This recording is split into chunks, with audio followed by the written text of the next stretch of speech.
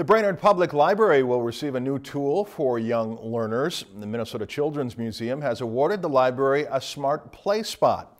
Museum coordinators will visit the library and determine the right play spot for the community. The early favorite for Brainerd is a boat. The interactive pieces help children learn through playing.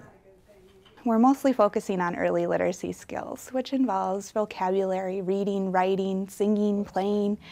All of those things just tie into encouraging them to come up with stories in their own head, making them be more creative and imaginative than they would otherwise.